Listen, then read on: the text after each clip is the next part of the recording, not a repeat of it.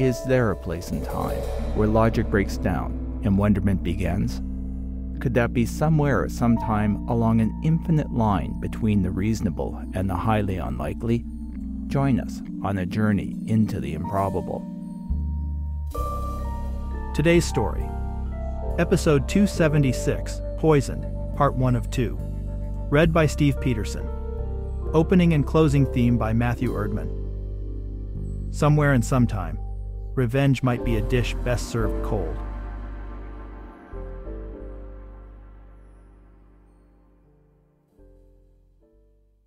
My eyes roamed the skyline of New Vancouver, gaze settling on its shimmering glass and steel luxury condo towers. From my window, I watched as delivery drones buzzed around them like a swarm of mosquitoes, packages from high-end retailers dangling from their insect-like carapaces containing things I could no longer afford. It was a painful reminder of what had been taken away from me when the AIs took over software development. More out of habit than hope, I turned to my desk terminal, opening up Cipher Investigations' social media stats. Only a few years ago, Cipher had been one of the most sought-after software companies in the Lower Mainland. However, only one person had visited the company's profile page in the past month. All I have left from those days is this single room that I can barely call an office. Walls lined with shelves full of obsolete hardware, and a broken-down desk right in front of the window, which affords me a partial view of the glossy new city. In truth, my city view is only a distorted reflection in the cracked windows of the semi-abandoned, cheaply built late 20th century faux international-style office building across the street. And even this is at risk. A numbered company posted a redevelopment notice on the road last month, signaling that one of the city's last affordable areas would soon become a forest of overpriced condo towers. Judging from the people I meet in the washroom every morning trying to conceal toothbrushes, I know I'm not the only person living in their office. My name is Will Cipher, founder, CEO, and currently sole employee of Cipher Investigations, formerly Cipher Software Systems. Exactly 5 years ago, facing foreclosure after running through all my savings, I was forced to throw in the towel, let everyone go, and go into survival mode. Then, like so many others these days, I started looking around for something else to do, something the AIs would never be good at. Feeling sorry for me, a former client gave me a gig to track down the bad actor who was holding a friend's personal data ransom. After that, Cipher Systems became Cipher Investigations. Even my new field is under threat by AI, so my clients tend to be people who don't trust machines, and those are getting fewer and farther between. There was a knock at the door, which shook me out of my funk. The knock was odd, because the front door of this building requires visitors to call up, and no one comes to this part of the city unless they absolutely need to. I do my best to ignore the former, so I don't have to deal with the latter, which is most likely someone from a collection agency. Yes, collection agencies are one of the few sectors that still use people to deal with those of us who, through no fault of our own, find ourselves having to catch up on payments.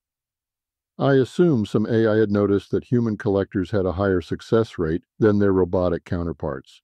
By law, a non-industrial robot's strength is limited to that of a 6-year-old human, and their top speed is capped at 5 kilometers per hour, making them easy to outrun. I ignored the knock, which only made the knocker more determined. "There's no one here," I finally said, in as irritated a tone as I could muster. "Are you Will Cipher, the private eye?" a woman on the other side of the door inquired. "Go away," I growled. "I've got something I'd like you to investigate," she claimed. That caught my attention. Still suspicious, I slowly got up and sauntered to the door, half hoping the woman would go away before I got there. I opened it as far as the security chain allowed, glimpsing into the grease-stained hallway. I was about to slam the door closed when a sharply dressed woman with an air of professionalism that made the hall look even shabbier than it was, blocked my view and stared back. "How'd you find out about me?" I probed anxiously, trying to decide if this was a new tactic one of my pals at the collection agency had dreamed up. I found your profile online and your ratings were good, all 5 stars, the woman added. I had spent hours creating fake accounts to make those recommendations, so this woman could be my sole visitor. When were you on my company page? Still unconvinced, I challenged through the crack between the door and the frame. About a week ago. I remembered your development company. It did some work for us once. And then you hired an AI and got rid of us, I concluded. What do you want? Your unique skills as an investigator and software developer. I have a job for you. The word job was like candy to my ears, but I was still wary. Hesitantly, I unchained the door. The woman walked through without waiting to be invited in, dusted off my chair, and took up residence behind my desk. It was the only place to sit other than the futon I kept rolled up in one corner. She sniffed the air as if something had gone bad, which was possible. City bylaws forced residents of this area to only take garbage outside to the bins on collection days. Today wasn't one of them. I closed the door and leaned against the wall. Before you get all settled in, I groused. Tell me about it. The woman eyed my rolled-up futon. I can see business hasn't been so good. I don't think you'll want to turn this down. I'll turn down what I want to, I threatened. But she was right. I was desperate, and right now would do just about anything. I had even tried collecting bottles and cans, only to discover I was competing against fleets of robotic recyclers owned by a large global waste management company. The greedy things constantly swept the streets and lanes, leaving nothing for the desperate locals to scour. I couldn't afford to turn down a job. There was only one more missed rent payment between the street and me, and as of a few moments ago, I didn't have it. I'm Matthew Erdmann, the woman informed me, as if that should mean something to me. When I didn't react, she added, I'm the Chief Technology Officer at the Security Exchange Administration. You'll be working undercover as one of our systems analysts. The exchange replaced everyone with AIs 5 years ago, I pointed out sarcastically. At least that's what your predecessor told me when they didn't renew Cypher's contract. Is this buyer's remorse, or are you just doing charity for PR? The mighty exchange helps down and out former contractor or something like that. The exchange had been one of Cypher's largest clients, and losing that contract was the final straw that broke the camel's back. At the time, I had been so mad I was ready to sue, but it was pointless. A couple of years earlier, delivery drivers had created a class action suit to hold back the rollout of autonomous vans, but no court would look at their case. We were both on the wrong side of history. Don't get me wrong, I don't hold it against anyone. I don't hate AIs either. I used to develop them before they began to take over that as well. Matthew Erdmann nodded thoughtfully. We didn't lay off everyone. The old school contingent in the C-suite doesn't entirely trust AIs. So we compromised and kept a few warm bodies around to ease their anxiety. It makes them feel they still have control. We're going to plant you in that unit. It will give you a reason to poke around in our systems. Cypher could have provided those bodies, I growled, momentarily failing to tamp my anger down. I needed the job and told my rage to take a big slice of humble pie. The woman shrugged. I don't know how that decision was made. I wasn't there then, but I'm here now. She explained that there had recently been a suspicious, catastrophic crash in the stock market, which should never have happened. The exchange's AIs had failed to come up with an explanation. Marta reasoned that if the problem had been one of the automated systems, asking those same systems to find faults with themselves would be like asking a sociopath to admit they were manipulating the people around them to get their way. She suspected a bad actor had somehow hacked in and changed something, but she couldn't figure out how they would have benefited from the crash. Shorting had also been negatively affected, so everyone had lost out. I came to you because your old company helped develop parts of the current automated exchange system, she explained. If we go to the authorities, this will be all over the news. People will lose confidence in the exchange, and we can't afford to let that happen. So, we want to quietly figure out what went wrong and prevent it from occurring again. Your skill set and familiarity with the exchange, Mr. Cypher, make you uniquely qualified to do this. All our communications will need to be off the record, Martha explained, handing me a pair of earbuds. If we can't talk face to face, use those. They don't run through the net. Analog radio, I guessed? Sure, if that's how you want to think about it. The important bit is they're offline. The woman smiled knowingly, then walked out.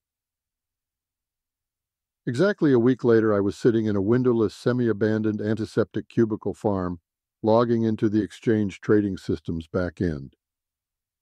Only 3 of us were in the cave-like space, strategically separated by several rows to discourage interaction. It seemed like a pointless measure. I doubted we would ever become besties. The place was more depressing than my shabby office. At least my office had a visible history of human occupation in the food-stained carpet and marked-up walls. Here, the cleaning bots sterilize everything daily, so the room always smells new and unused. The human resources AI had introduced us through the corporate handhelds we had all been issued. The things were so laden with trackers that I began to appreciate why Marta had given me the earbud radios. George, who looked like he was biding his time to retirement, didn't even look up from his terminal. Mars looked like they had been recruited right out of high school and greeted me with a terse smile that said they were not happy I was there. Fortunately, I wouldn't have much to do with either, and for the first time, I felt that being replaced by a machine had probably been better than working for years in this sterile office graveyard. "I'm in," I subvocalized to my earbuds. "Good," Martha replied through static, which made me wonder what the range of the earbuds was, then added, "I'd suggest starting by analyzing all the programmatic trades leading up to the crash." "That's a tall order," I whispered, checking to see if my human pals could hear me. They couldn't, or at least didn't appear to. "Damn it, I'm a programmer, not an AI, I joked. "I can't brute force this. I'll look for outliers instead." Marta greeted my Star Trek reference with silence. She obviously had no sense of humor, or was not a fan of old sci-fi. Taking her lack of response as a yes to my plan, I opened the transaction records. It was a daunting labyrinth of data streams, but my instincts kicked in, guiding me through the intricate maze. As I sifted through the digital debris left by the crash, a pattern emerged, a trail of irrational trades that defied market logic. It was as if some insane investor had rampaged through the exchange, making ludicrous trades. On the surface, the transactions looked like they came from different accounts. However, they were too coordinated for multiple AIs to be involved. Through a convoluted network of ownership, I finally tracked the accounts to a single automated trading system. And from there, hidden behind layers of security, I found a company I had never heard of, which had developed and trained the misbehaving AI. "Any idea what happened?" Marta asked, picking at her dosas. We had arranged to meet at a food cart several blocks from the exchange building. We didn't know if the problem was internal, and the exchange's AIs, which could be the cause, recorded everything said in the building. I waited until a group of tourists who suspiciously appeared out of nowhere took their orders and left, passing out of earshot.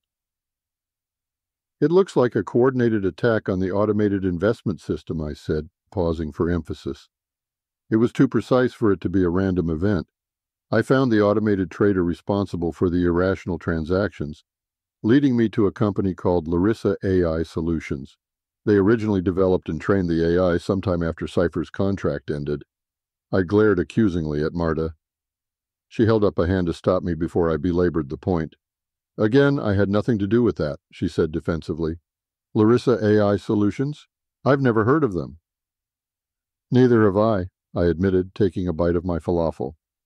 Larissa's AI had been working perfectly for years, and they didn't push an update to the core program before the crash, which would tend to point to data poisoning. If the exchange's systems are still doing routine learning by consuming public market data, the attack could have come from anywhere, including Larissa or even someone inside the exchange. All they would need to know is which public data repositories your systems use. It would only take 1 or 2% of it to be tainted to cause the erratic behavior."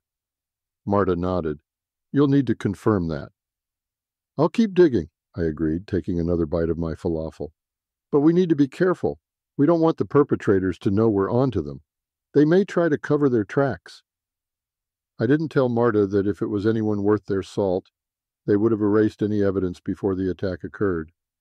so I'd probably spend hours looking and come up with nothing. However, I wanted to string this gig out as long as I could.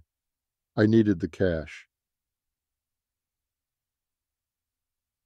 When I returned to the nearly abandoned cubicle farm I was affectionately thinking of as the graveyard, Mars and the other analyst were gone, presumably to lunch. While a superficial glance at my desk might leave the impression I just randomly dropped stuff anywhere and then forgot about it, the truth is quite different. Although my organizational style might appear chaotic, it is in fact precise and intentional. I, and only I, can tell if something has been changed, which was how I noticed someone had been in my cubicle. My shoulder bag, which generally sported receipts, printouts, and empty candy wrappers escaping from its pockets, hung over the back of my chair, looking decidedly too neat. Someone had gone through it. I slid into my chair, signed into the terminal, and checked its logs. Whoever had been there hadn't broken into my computer. They wouldn't have found anything in my bag to blow my cover, but why would someone have gone through it in the first place? Petty thievery? I doubted that was the motivation. I'd need to be more careful. Putting the incident aside for the moment, I began looking for more information on Larissa AI Solutions. Getting nowhere, I decided to look for any news about the company, but it quickly became clear someone had gone to a lot of trouble to sanitize any mention of Larissa. However, no company is ever that clean. There are always rumors, gossip, or bits and pieces of complaints that go against the shiny corporate story. But there was nothing. I was left with little more than a few scattered mentions. After an hour or so of digging through these, I eventually found what I was looking for. It was an email from an obscure dark web data market that I bought at a discount because of its age and lack of interest. The message described a class action lawsuit against Larissa AI Solutions over their software used by police to identify criminals. It appeared that innocent people were misidentified, arrested, and imprisoned based on the AI's faulty decisions. The plaintiffs argued that Larissa failed to test their AI before deployment and had no plan in place for recourse should errors occur. But Larissa denied culpability and hired a cadre of high-priced legal AIs who countersued for reputational damage. The case was dropped, and there were hints of some kind of off-the-books settlement. After, a judicial AI ordered the removal of all online content referring to the case and the accusations. But you can never entirely remove something from the web. There's always some obscure enclave that escapes attention, and I'd been lucky enough to find it. "Hey, new guy." I jumped and turned to find Mars Muller smugly looking like a cat who had just eaten a bird, leaning against the back of my cubicle. "How long have you been standing there shoulder surfing?" I demanded, trying not to sound concerned. "Long enough to know you're not working," he gloated.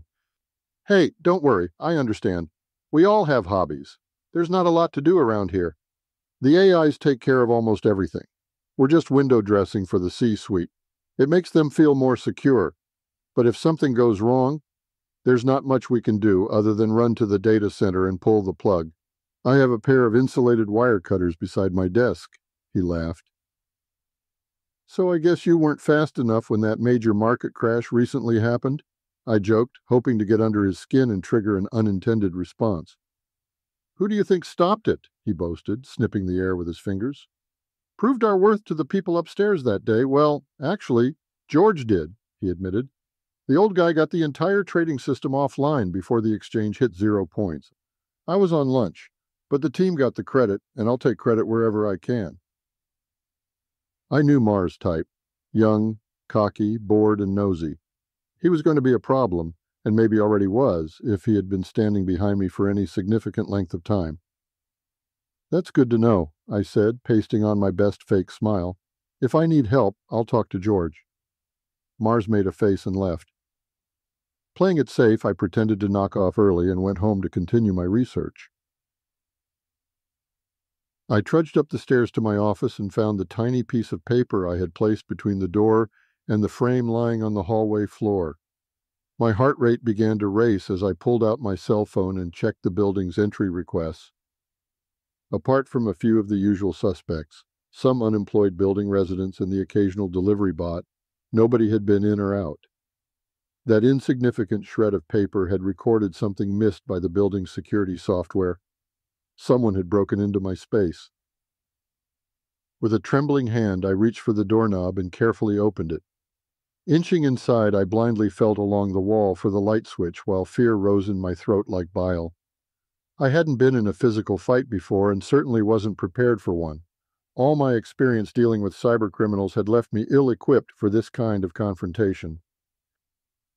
Suddenly I heard a sound coming from within the shadows, followed by movement, and something lunged toward me. To be continued.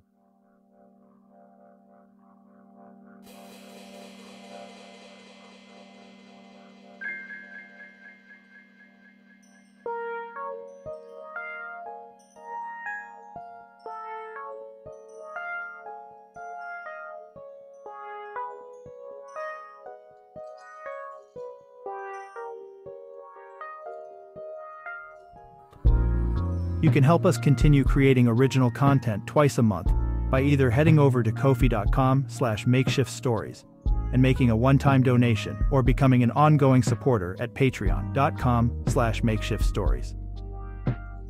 Makeshift Stories is released around the beginning and middle of the month. This month's story was written by Alan V. Hare and read by Steve Peterson. Opening and closing themes were composed and recorded by Matthew Erdmann. Audio production and editing by Makeshift Studios. If you'd like to connect with us, please send an email to makeshiftstories@gmail.com or visit our website at makeshiftstories.com. Makeshift Stories is released under a Creative Commons non-commercial attribution, no derivative license, which means you are free to share our stories. Just remember to credit us and don't alter anything.